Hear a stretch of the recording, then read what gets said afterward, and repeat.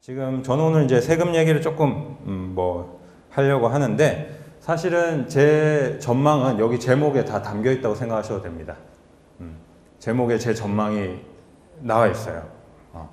9억이 넘는 주택은 세금을 어떻게 낼까? 라고 제목을 잡았는데, 무슨 얘기냐면 앞으로 이거 궁금하신 분들이 많아지실 거란 얘기겠죠? 그죠? 앞으로 이게 궁금하신 분들이 많아지실 거니까 우리가 미리 한번, 물론 지금 궁금하신 분들도 계실 거고, 그죠? 또 앞으로 궁금해 하실 분들도 계실 거예요. 그래서 이걸 우리가 한번 알아보자, 이렇게 생각하셔도 될 것 같아요. 보통 그 9억이 넘는 주택이라고 하면 여러분들 다들 아실 텐데, 세법상으로 고가주택이라는 표현을 씁니다. 이런 표현을 쓰는데, 제가 왜 고가주택이라고 표현을 안 하고 지금 9억이 넘는 주택이라고 굳이 일부러 이렇게 표현을 썼을까요?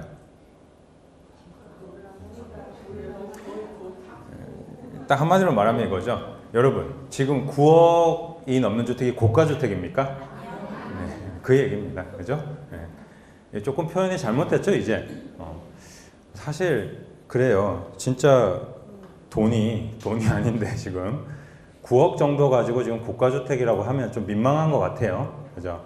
그리고 이게 시대의 변화를 어떻게 보면 법이 못 따라가고 있는 이런 상황이 아닌가라는 생각도 들고, 아무튼 저는 오늘 거기에 대한 내용을 조금 다뤄보려고 합니다. 자, 그래서 우리가 일단 첫 번째로 고가주택이 뭔지를 알아야겠죠. 고가주택. 그죠? 그래서 9억이 넘는 주택이라는 제가 표현을 썼는데, 즉 다시 말하면 이런 얘기죠. 고가주택이란 주택 및 이에 딸린 토지의 양도 당시의 실질 거래 가액의 합계액이 9억 원을 초과하는 것을 말한다 라고 하는데, 단순하게 이렇게 생각하시면 됩니다. 내가 아파트를 9억 넘는 가격에 팔면, 공시가격이 아니에요. 9억이 넘는 가격에 팔면 고가주택입니다. 이 고가주택이란 얘기는 이런 얘기죠. 지금 이런 분들이 분명히 계실 거란 말이에요. 흐름을 잘 타서 한 몇 년 전에 정말 아파트 가격이 침체기를 겪고 있을 때 얼떨결에 한 채를 샀어요. 근데 한 몇 년 가지고 있다 보니까 막 5억, 6억씩 올랐어요. 지금 팔려고 보니까 막 10몇 억씩 해. 그죠? 이러면 그때부터 불안해지기 시작합니다. 이거 팔면 양도세 얼마 내야 되지? 이런 생각을 하게 된단 말이에요. 거기다가 플러스 집이 그거 한 채만 있는 게 아닌 경우에는 더 불안하겠죠. 중고한다고 하고 막 이렇게 얘기들 나오니까. 그래서 앞으로 사실 이런 이 부분에 대해서 문의하시는 분들 굉장히 많아질 거란 얘기입니다.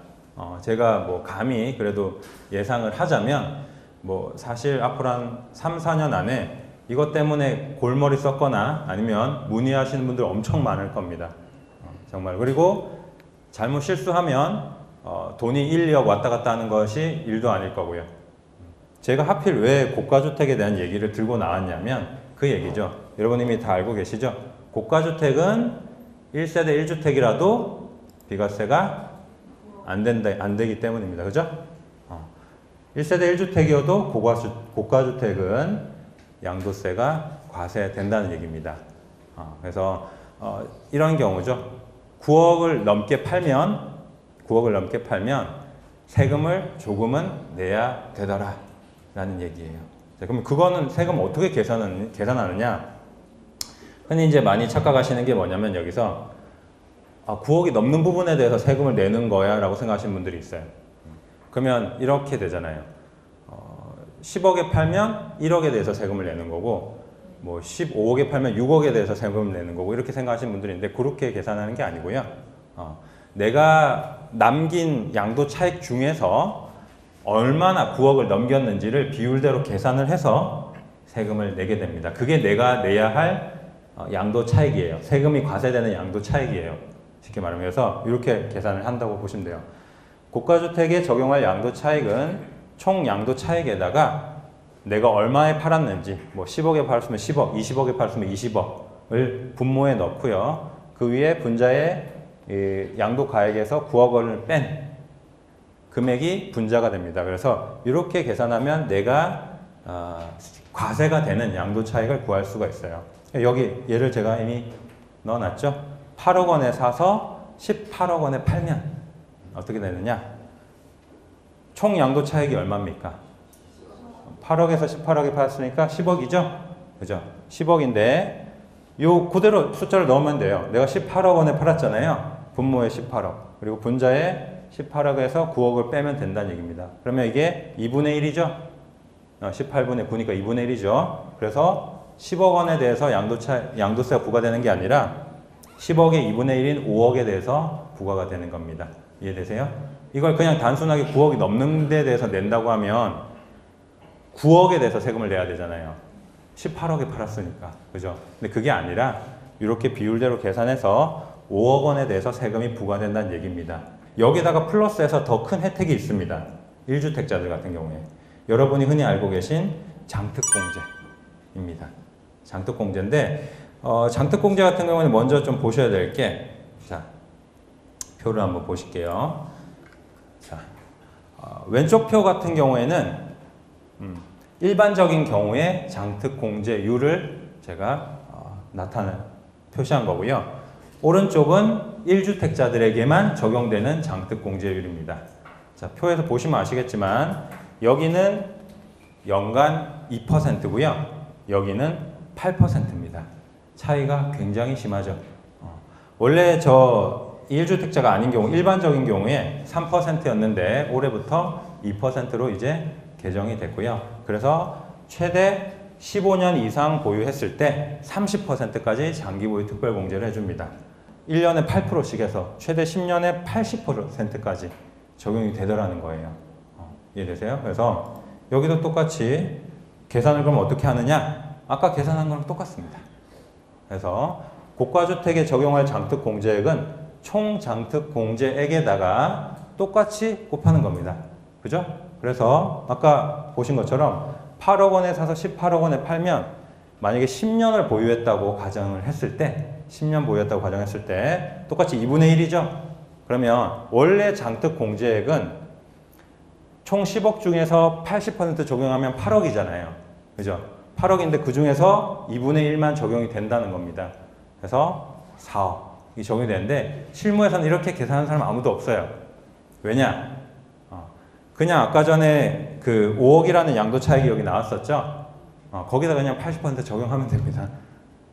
똑같은 가격이 값이 나오는 거예요. 그래서 이렇게 계산하실 필요 없고요. 그냥 이렇게 계산하시면 돼요.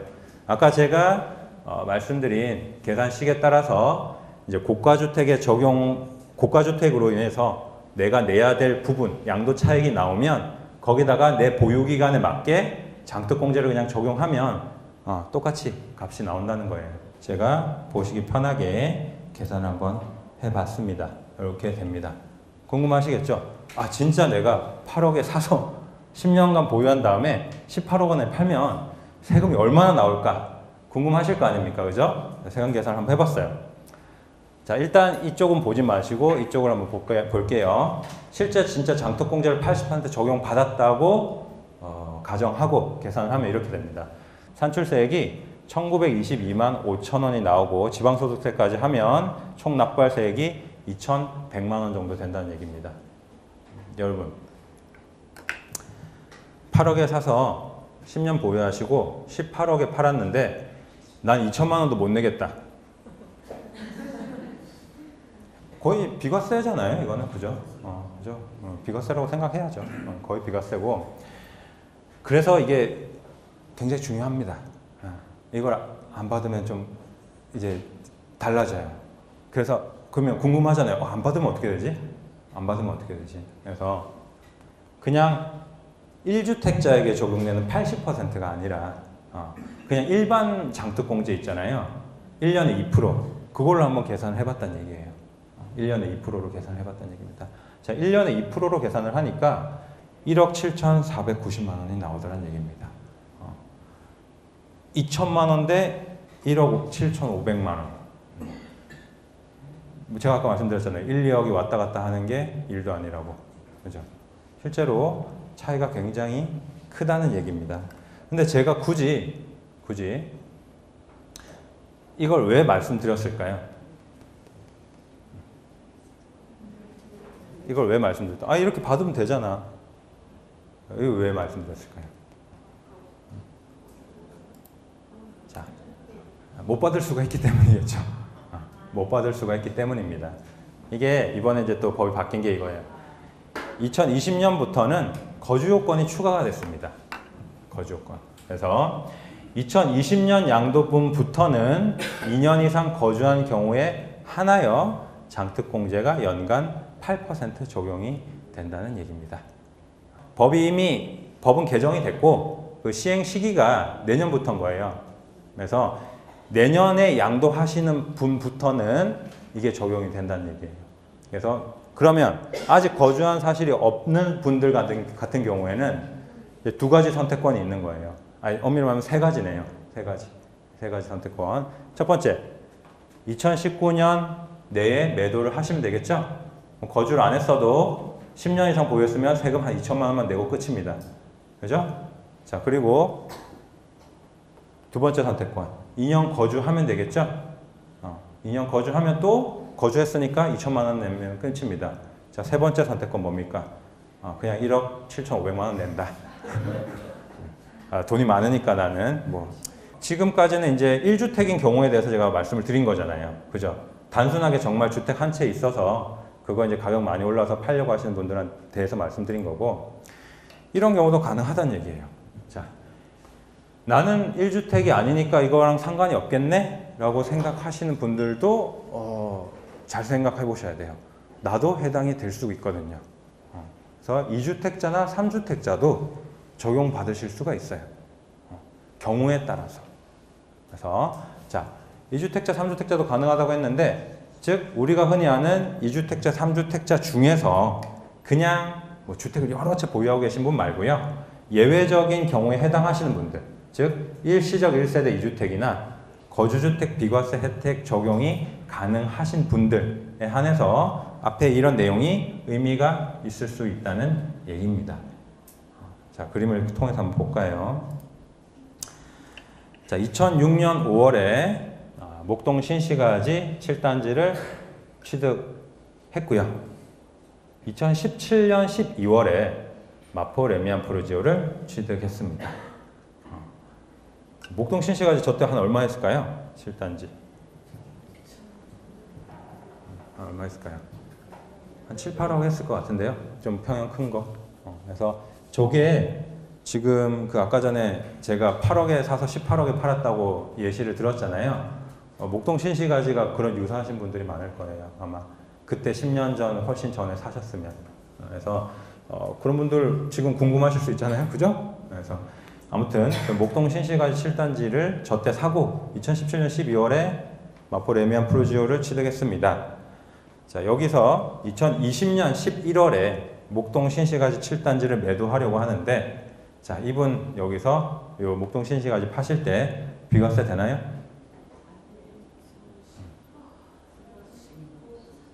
비과세 될까요? 안 될까요? 앞에서 말씀드린 그거 빼고 말씀드린 거다. 그럼 이렇게 질문 드릴까요? 자, 이때 2020년 11월에 파는데 8억 9,900만 원에 팝니다. 비과세 될까요? 안 될까요?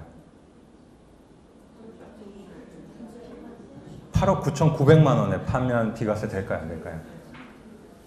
비과세 됩니다. 완벽한 비과세입니다. 세금을 한 푼도 안 낼 수 있어요. 왜 그렇습니까? 자, 일시적 1가구 2주택이란 얘기예요. 일시적 1가구 2주택. 종전주택이 있었고요. 새롭게 주택을 한 채 샀죠. 자, 우리가 흔히 하는 일시적 1가구 2주택, 새로 산 주택을 산 때로부터 몇 년 안에 팔면 됩니까? 3년. 여러분 3년. 네, 3년 지났어요? 안 지났어요? 2017년부터 12월부터 3년이면 언제입니까? 2020년 12월이잖아요. 2020년 11월에 팔면 비과세 되잖아요. 네. 그리고 제가 8억 9,900만 원이라고 왜 그렇게 딱 찍어서 얘기했습니까? 9억이 안 넘었잖아요. 완벽한 비과세라는 얘기예요. 근데 이걸 누가 8억 9,900만 원에 팔 리가 없죠. 그죠? 그래서 이 경우에 이제 쉽게 말하면 아까 그 앞서서 설명드린 고가주택 비과세로 들어가는 거예요. 그래서 완전한 비과세는 안 되고 아까 말씀드린 대로 얘를 이때 8억에 사서 이때 18억에 파시면 이때 18억에 파시면 그러면 세금이 한 얼마 정도 나온다는 얘기입니까? 10년 이상 보유했고 2년 거주한 적이 있으면 왜냐? 이때는 이제 2년 거주 요건이 추가됐잖아요. 그죠? 2년 거주한 적이 있으면 한 세금이 2천만 원 정도 나온다는 얘기입니다. 이해되세요?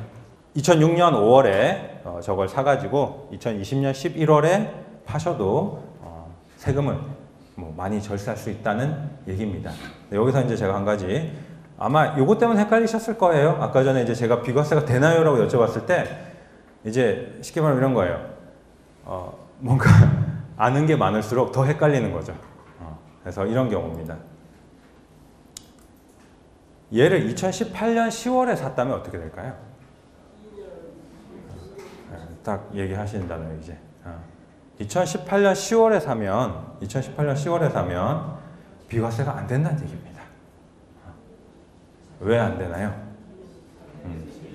네, 이제는 2년으로 바뀌었기 때문입니다. 여러분들이 다들 알다시피 일시적 1가구 2주택 같은 경우에 모든 경우에 2년으로 바뀐 게 아니니까 이것도 조심하셔야 돼요. 무슨 얘기냐면 조정 대상 지역 내에 주택을 가지고 계신 분이 조정 대상 지역 내에 신규 주택을 매수한 경우에는 일시적 1가구 2주택이 3년 내에 파셔야 되는 게 아니라 몇 년 안에 파셔야 된다? 2년 안에 파셔야 된다는 얘기입니다. 자, 그러면 이분 같은 경우에 언제 매수했느냐가 굉장히 중요합니다. 이분이 만약에 2018년 6월에 매수하셨으면 2년입니까? 3년입니까? 3년입니다. 왜 그렇습니까? 그렇죠. 9.13 대책 때문에 그렇습니다. 9월 13일 이전에 사셨으면 3년이고요. 9월 13일 이후에 사셨으면 2년입니다. 뭐 이런 경우도 된다는 얘기입니다. 앞에 경우는 2주택자였잖아요. 2주택자인데 이런 3주택자들도 해당이 됩니다. 이분은 똑같이 신시가지를 취득하고 2015년에 용문동에 다세대 주택을 하나 사셔가지고 8년짜리로 임대 등록을 하셨어요. 그리고 2017년에 화학동에 오피스텔 하나 사시고 4년짜리로 임대 등록을 하셨다고 가정해 봅시다. 주택이 몇 개입니까? 주택이 몇 개인가요? 3개. 이렇게 망설이세요. 3개 맞습니다. 3주택인데 무슨 비과세야. 뭔 소리야. 이렇게 얘기하실 거란 말입니다. 근데 여기서 중요한 게 이 얘기입니다. 임대 등록. 이해되세요? 그래서 여러분들이 아마 최근에 또 이슈가 많이 되고 있는 거죠. 거주주택 비과세. 이것도 얘기하려면 뭐 한두 시간 사실 잡아야 얘기가 다 되는 건데 오늘 그렇게 얘기하기에는 시간이 없으니까 간단하게 요점만 말씀드릴게요.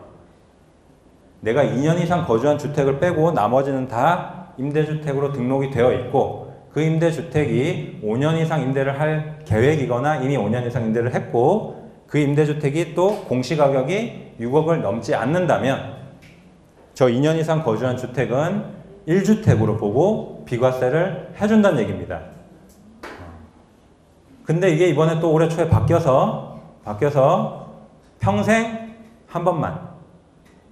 아시겠죠? 평생 한 번만 해줍니다. 어쨌든 얘가 임대 다 등록돼 있고 2020년이면 얘네 아직 의무 기간이잖아요.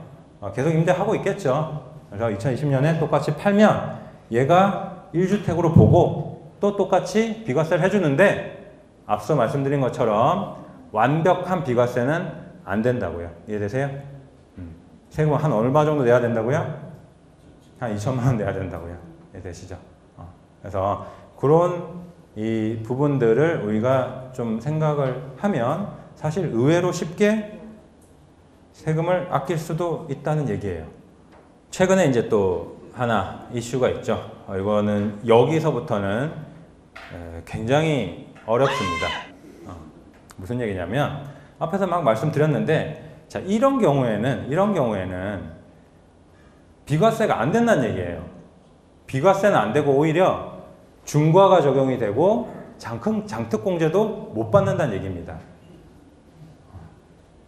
이게 언뜻 이해가 안 될 수 있는데 제가 좀 설명을 드릴게요. 어떤 경우냐면 첫 번째, 둘 다 쉽게 말하면 3주택 이상인 경우라고 생각하시면 돼요.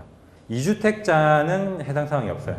그러니까 일시적 1가구 2주택은 생각 안 하셔도 돼요.